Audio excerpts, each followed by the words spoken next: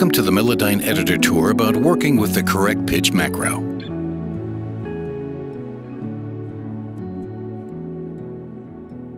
Here you will learn how you can correct out-of-tune notes or unwanted wavering in pitch quickly and easily with the correct pitch macro.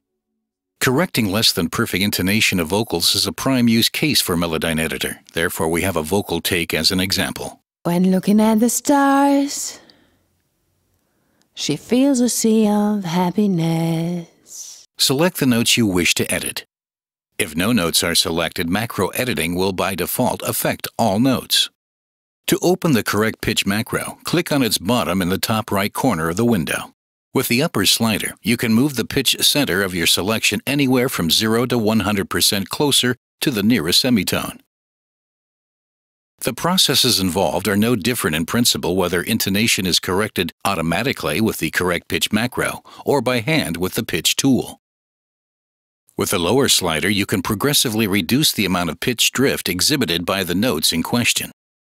By pitch drift, we mean slow wavering in pitch, and the parameter affected is the same as that governed by the pitch drift tool. More rapid fluctuations in pitch, such as pitch modulation or vibrato, remain unaffected. By default, notes that have been tuned manually are not affected by the macro. Take a look at this note here, which has been moved by hand before. We pinned this blob down because with this note, the pitch curve is the important thing and not the blob placement. If it would be corrected by the macro, the important part of the pitch curve would be placed too high.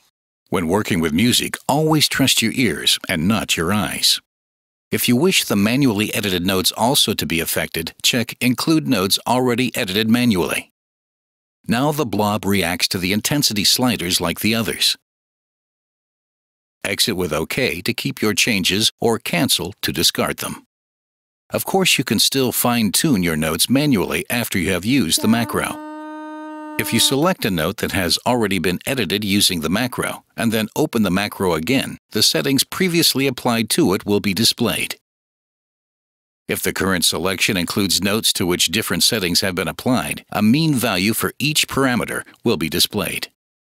Even after exiting with OK, you can still reverse the effects of the macro editing by using the undo function. Here you have learned how the correct pitch macro is used to correct the pitch center and pitch drift of notes. Just hit pause in your video player if you need more time to read this.